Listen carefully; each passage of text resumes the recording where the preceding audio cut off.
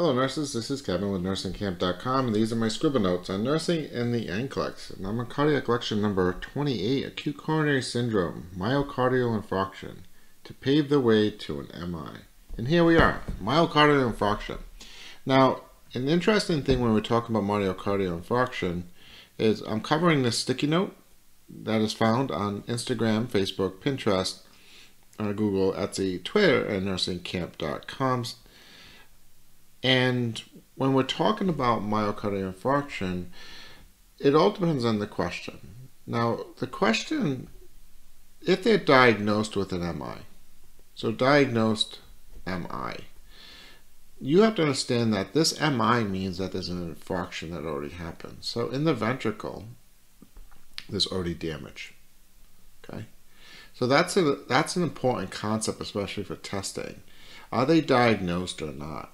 If they are suspected of an MI, that requires assessment. So when I'm talking about, that could be unstable angina. So we're always looking at patients that might become a myocardial infarctions. That's to pave the way. And those are all reasons that could result in myocardial infarction. Please see that lecture. So when I'm looking at MI, what do you do? So we talked about that with unstable angina, because Prince metal, stable angina can all become unstable to myocardial infarction. So the big key to that is a patient that is presenting with diaphoresis, vomiting, sweating, angina pain, pallor, shortness of breath, and ECG changes. These symptoms are symptomatic. That means there's decreased perfusion. Decreased perfusion is acute because ischemia is pain. And how do we see ischemia? Well, ST changes. So first what we see is ST depressions. So that means that there's ischemia going on. The oxygen isn't getting to the cells in the ventricle or in the heart, and because of a blockage or something like that. ST elevation, called a STEMI, that happens after. They already got an MI. There's actually a process that they'll go through. They'll start with this and then they will go to this. But I'll cover that in another lecture, with my ECG MI lecture. All right, so what do you do? You know, a patient comes in, well, the first question is that are they diagnosed or are they not? Because if they're diagnosed, then I need to monitor for chest pain. So somebody who's diagnosed with an MI, do they have chest pain or not? Okay. So the first thing is that figure out that. If they're suspected, we're going to run through our normal ONA MB.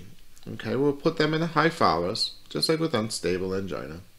We're going to give them oxygen, 2 to 3 liters, nasal cannula. We're going to give them nitro. So if there's chest pain and the patient is symptomatic, diaphoretic, all these types of things, we'll make sure that they're on a monitor too, an ECG, a telemetry monitor. We'll monitor in lead 2. And what are we monitoring for? ST depressions and ST elevations, or other dysrhythmias like VTAC or flutter or fib or something. We'll also get an EKG of this patient. Okay, but this all kind of happens simultaneously. So we give nitro, and then in 5 minutes we're going to give it again. If there's still chest pain, then we give another nitro, sublingual. If there's chest pain goes away, well, we're still going to start the process. We're going to give them aspirin 4. We might give them morphine, not always, and beta blockers, not always.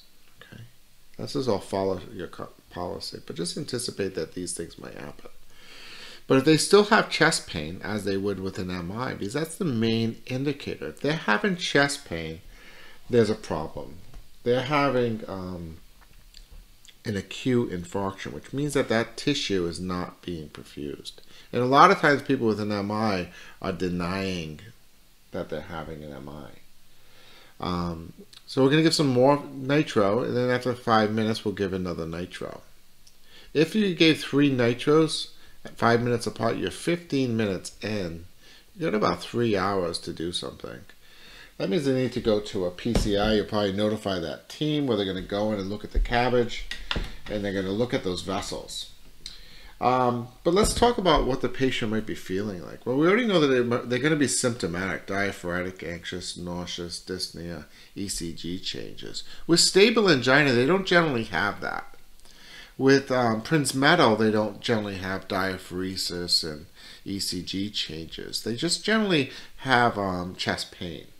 So that's a big indicator. And you need an ECG in order to identify, these ECG changes. So putting them on a monitor. So a lot of times, stable angina patients and variant angina, and even unstable who just present with chest pain, a lot of times they don't think they have an MI. They're having an MI. They deny it. A lot of times they call it like an elephant on their chest. So real chest pressure, squeezing, pain, tightness, radiating too. It tends to radiate to the jaw and to the I'm doing math here, the left arm, right? And when you're looking at it, it can be also substernal pain. It could also be referred pain in the shoulder. So take chest pain very serious, especially if they have an MI or if you're suspecting an MI. You'll assess the pain PQRST, PQRST, pain quality and so on. You're going to look for standing orders, and these standing orders this is kind of the protocol. That's an interesting point because in the NCLEX, if you have an option to give medications, you have the order. Always remember that. So you always have the order. You always have them on a monitor, lead to. So in an MI, the big key is this time. It's time is muscle. And the quicker that we can start to perfuse the heart, and we can start to perfuse this tissue, there's no damage. And so they'll go for a PCI, and we're going to try to treat these cardiac vessels. They might be started on a nitro drip, Tridal, or even, depending on the condition of the vessels, a G2 inhibitor, like Anticoagulant. Right? So Anticoagulant stops clots from forming. And with a tissue that's damaged, we don't want clots, because healing happens, from the inside out. So you kind of want to, let the body heal itself naturally. So it doesn't really, because if you just have to have clots and stuff like that, the heart will have more of a difficulty maintaining itself, and you have further damage to the heart. And what's the risk? All right, so the risk of an MI, whenever you have a patient admitted with an MI or the patient suspected, it's you're worried about CHF and congestive heart failure and perfusion problems, which is also part of the tissue.